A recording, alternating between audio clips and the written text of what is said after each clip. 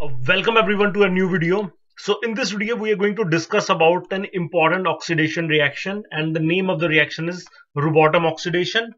So in this video what we are going to study what this reaction is all about and what is the mechanism of this particular reaction, and we are going to look at the important examples of this oxidation reaction. So if you have any confusion regarding the video, do let me know. So what basically is Rubottom oxidation? This is nothing but the alpha hydroxylation of enol silanes. So this here what we have is an enol silane, and when we treat this enol silane with metachloroperbenzoic acid, which is an reagent which is used for the epoxidation of alkene, and followed by treating with potassium carbonate, what do we end up getting is the placement of this hydroxyl group alpha to the ketone. So that is why it is called the alpha hydroxylation, because this hydroxylation is taking place at the alpha position. So mechanism of this particular reaction is pretty straightforward. So in the first step, as we can see, an epoxidation is taking place on this olefin using metachloroperbenzoic acid, or you can use H2O2 or the other reagents as well. So usually the metachloroperbenzoic is usually preferred over the other reagent. So from here to here we clearly understand the mechanism. So we know that when the epoxidation is taking place using metachloroperbenzoic acid, so this is the kind of transition state, where oxygen of metachloroperbenzoic acid is interacting with the double bond of the olefin. At the same time it is interacting with the reagent. So for this particular reaction, the driving force is the release of this aryl carboxylate reagent. So that is what drives this reaction in the forward direction, as a result of which what we end up getting is the epoxidized product. And in the next step, actually what happens, so the acid that is generated from this particular step, okay, it undergoes protonation, okay. So as a result of which the lone pair of electron on the silanes, they come back and they open the epoxide to give us an intermediate something like this, which on hydrolysis gives us the alpha hydroxylated ketone. Okay, so that is how this particular reactions proceed. So in short, आपको क्या याद रखना है? आपको ये याद रखना है, whenever enol silanes are treated with metachloroperbenzoic acid followed by the base, what you end up getting is the alpha hydroxylation of the ketone. ये देखना है. अभी हम कुछ एग्जांपल देखेंगे, उससे आपको ये चीज और अच्छे से क्लियर हो जाएगी. ठीक है, let's look at the examples. So in the first example, you can clearly see what we have here is an enol silane. बाकी भी हमारा ester भी है, and this is nothing but an enol silane. So what we are doing, we are treating it with the metachloroperbenzoic acid, ठीक है, in dichloroethane. और इस case के अंदर आपका क्या हो रहा है कि आपका अल्फा हाइड्रोक्सिलेशन इस पोजीशन पे हो रहा है. So this silane is just coming back and the hydroxylation is taking place at this particular position, which is the alpha hydroxylation. In the next step, आपको see in the videos, but in the exam they can also start from the ketone, and we know ketone का हमें enol ether generate करने के लिए what do we have to do is to treat it with the TMS chloride. यहाँ पे इन्होंने sodium iodide लिया है and ट्राइथाइल amine लिया है. So what do we generate? आप यहां से भी हो, यहां से भी हो, both sides are symmetrical. So कहीं से भी आप enol generate कर सकते हैं. Enolate generate करके what do you end up getting is the TMS ether. Okay, this is what we end up getting, TMS enol ether, which on treatment with metachloroperbenzoic acid, और बाद में उन्होंने क्या किया, उसको हाइड्रोलिसिस कर दिया. So what do we end up getting is the alpha hydroxylation. So going from this particular ketone to this product, what we have carried out is the hydroxylation at this particular position. आपका ये जो first step है, ये अगर आपसे कोई पूछे whether it's a kinetically controlled reaction or a thermodynamically controlled reaction, I think आपको पता होना चाहिए. Just for your information, this particular step, first step is a thermodynamically controlled step. ठीक है, just मुझे कमेंट में लिख के बता दीजिएगा ऐसा क्यों है. मैंने आपको आंसर बता दिया है. अगर किसी को लगता है, if someone thinks this is a kinetically controlled product, please let me know. Okay.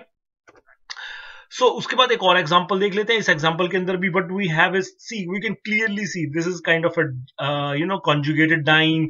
We have TBS group, we have tertiary TMS group. At the same time what we have is this enol TMS. ठीक है, हमने क्या किया, इसको जब metachloroperbenzoic acid के साथ इन्होंने ट्रीट किया, जब metachloroperbenzoic acid के साथ इन्होंने ट्रीट किया, what do we end up getting is this particular intermediate, that is the TMS derivative of alpha हाइड्रोक्सिलेटेड product, मतलब यहाँ पे कीटोन तो हमारा जनरेट हुआ, उसके बाद ओटीएमएस हुआ। और जब उन्होंने जैसे सिलिका जेल डाला, मतलब सिलिका जेल आपको पता है कि it is acidic in nature, as a result of which these TMS groups are not very stable. They can be easily removed using silica gel as well. So this particular TMS, this is cleaved to carry to give you the desired alpha hydroxylated ketone. अब सवाल ये उठता है कि ये भी तो TMS group है, ये वाला यहाँ क्यों नहीं गया? आपको ये देखना चाहिए कि इस पर्टिकुलर केस के अंदर this particular TMS is tertiary, so it is very difficult to especially for this particular reaction इसको रिमूव करना थोड़ा सा डिफिकल्ट है। बट क्योंकि इस पर्टिकुलर रिएक्शन की yield what they have shown is only 63%, so there may be a possibility कि शायद थोड़ा सा tertiary TMS भी deprotect हुआ हो, I don't know, but if you are asked this question, this is how you have to proceed. और हमको पता है the TBS group is pretty stable under mild acidic condition. Okay,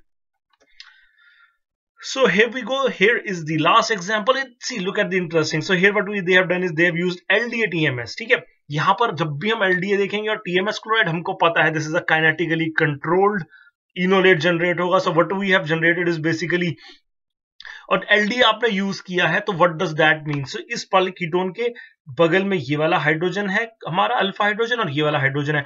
हमको पता है कि LDA की प्रेजेंस में what do we end up getting is a least substituted enolate. तो मतलब लीज यहाँ वाली पोजीशन और यहाँ से कंपेयर करें तो दिस इज लेस सब्स्टिट्यूटेड। तो जो हमारा इनॉल ईथर बनेगा वो बनेगा इस वाली साइड पे बनेगा, ठीक है, इनॉल ईथर यहाँ बनेगा हमारा।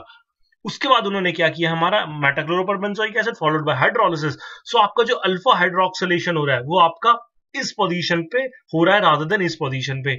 अब हम आते हैं दूसरी चीज के ऊपर, what about this stereochemistry of this hydroxylic group. ये स्टीरियोकेमिस्ट्री इसकी बिहाइंड द प्लेन क्यों है, ठीक है। अब हम देखते हैं कि यहां पर हमारे सब्स्टिट्यूएंट कौन से अटैच हैं।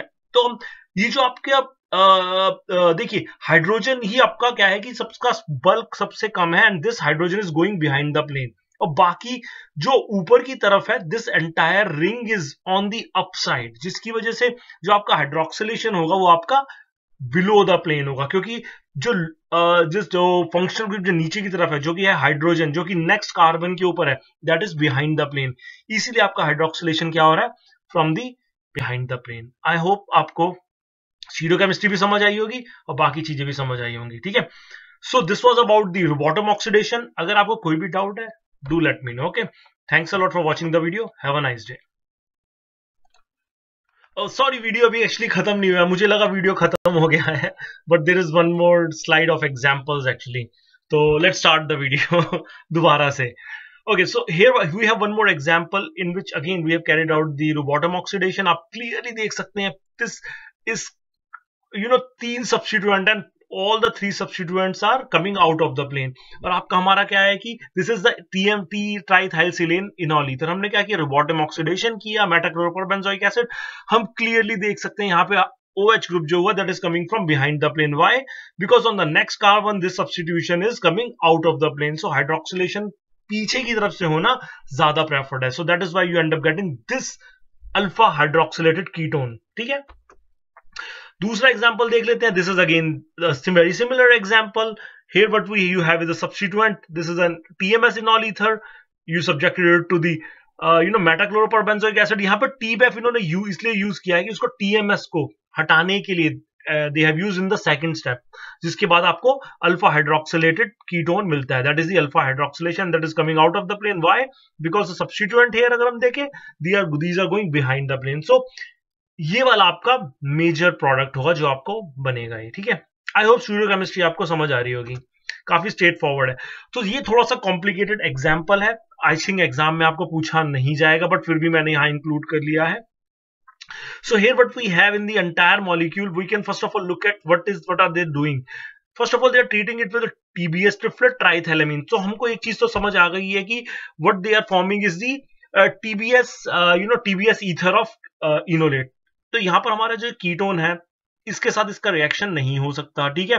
मतलब आपका क्या है कि दो चीजें हो रही हैं यहाँ पे। एक तो आपका फ्री हाइड्रोक्सिलिक ग्रुप है, ट्राइथैलेमिन की प्रेजेंस में इसका क्या हो रहा है, टीबीएस प्रोटेक्शन हो गया आपका। और दूसरा आपका क्या हो रहा है कि इस पर्टिकुलर केस के अंदर एक ये वाला आपका अल्फा हाइड्रोजन है और एक आपका ये वाला हाइड्रोजन है। अब सबसे बड़ा सवाल है आपका ये वाला इनॉल ईथर क्यों बना। आपका इसका इनॉल ईथर क्यों बना? तो मैंने आपको वहां पर क्या बोला है कि these conditions they give rise to thermodynamically stable enolate. और इस हाइड्रोजन और इस अल्फा हाइड्रोजन को कंपेयर करें तो ये जो आपका डबल बॉन्ड यहां बनेगा, this is thermodynamically more stable. Although आप ये कह सकते हैं कि ये एक ब्रिज हेड पोजीशन है, ये एक ब्रिज हेड पोजीशन है, तो यहां पर आना ज्यादा यहां डबल बॉन्ड आना ज्यादा स्ट्रेंड होगा, बट इस कंडीशन के अंदर this is what they are getting. यहां पर आपको इनोलेट बन रहा है and this is a thermodynamically controlled product. ठीक है, आपका यहां भी इनोलेट बन रहा होगा और यहां पे भी जनरेट हो रहा होगा, बट हमको पता है कि थर्मोडायनामिकली कंट्रोल्ड इनोलेट के अंदर हमेशा मोर सब्स्टिट्यूटेड डबल बॉन्ड बनता है। ठीक है, यहां पे डबल बॉन्ड बन के आपको क्या बना, OTMS इनोलेट बना, और यहां पर आपका जो फ्री OH था उसका OTBS हो गया। तो ये चीज तो हमने काउंटर कर ली यहाँ पे। अब उसका दूसरा सवाल क्या है कि हमने यहाँ पर इसको MCPBA से we have treated with मेटाक्लोरोपेंटबेंजोइक acid. Look at the equivalent that they have used access of it, that's why they have shown 3 equivalents.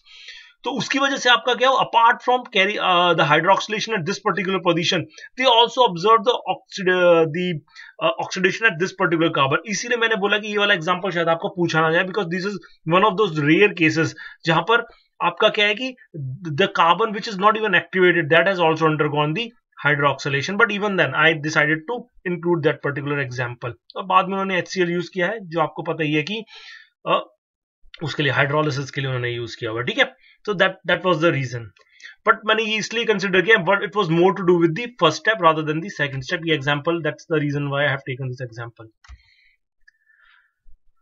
Okay, so the last example and a very straightforward example. So what we have is this particular ketone. यहाँ पर this has been protected as an acetonite, और बाकी substituent हम देख लेते हैं. This is nothing but a conjugated diene. तो he is using LDA, butyl lithium, means he is using a kinetically controlled condition, and triethylsilane. So इसका मतलब क्या है कि kinetically controlled मतलब this hydrogen cannot be extracted because cannot be deprotonated. Why? Because what we are using is a kinetically controlled condition, kinetically controlled product. तो जो कि हमारा क्या होगा, least substituted. So this is the enolate that is going to form. That is why we get this particular enolate. ठीक है, उसके बाद इन्होंने से Rubottom oxidation पे हमने वो किया. So what do we end up getting is the alpha hydroxylation at this particular position. Okay. उसके बाद हमारा this is the last example. Okay, so what we have in the first step, what we form is the TBS enolate. Again here what we are using is the thermodynamically stabilized condition, but again इस case के अंदर आप मुझे पूछेंगे कि अगर यहां पर हमने again these are thermodynamically controlled condition, तो ये वाला इनोलेट ज्यादा स्टेबल होता है. Why it's not forming? उसका रीजन ये है क्योंकि अगर आपका जब यहाँ नेगेटिव चार्ज जनरेट होगा, ठीक है, और ऑक्सीजन के लोन पेयर ऑफ इलेक्ट्रॉन और यहाँ पे नेगेटिव चार्ज, उनके बीच में इतना ज्यादा रिपल्शन होगा जिसकी वजह से यहाँ इनोलेट जनरेट होना although thermodynamically stable है, but it is highly destabilizing this entire intermediate जो फॉर्म होगा. That is why in this particular case जो यहाँ से आपका इनोलेट जनरेट होगा वही आपका TBS ईथर आपको दे रहा है. ठीक है, उसके बाद आपने क्या यूज किया, DMDO. DMDO is nothing but dimethyl dioxidine, which is a reagent used for the epoxidation. उसके बाद आपने catalytic camphor sulphonic acid use किया to carry out the hydrolysis. So what do you and up getting in this case, actually जो कि बहुत interesting है. Here rather than getting the alpha hydroxylation, what you get is the OTBS derivative of the hydroxyl group. ठीक है, और यहाँ पर stereochemistry किससे डिक्टेट हुई, क्योंकि हमारा OTBS ग्रुप ये this is coming out of the plane and that is why it has been placed behind the plane. थोड़ा सा टेक्निकल वीडियो होगा, आपको थोड़ा ध्यान से वाला सुनना पड़ेगा और समझना पड़ेगा, but I think once you go through this entire video all these examples I have taken are very very important. तो अगर आपको अगेन इसके बाद भी कुछ भी कंफ्यूजन रहता है, do let me know, ask me these questions. Okay, so finally thanks a lot for watching the video.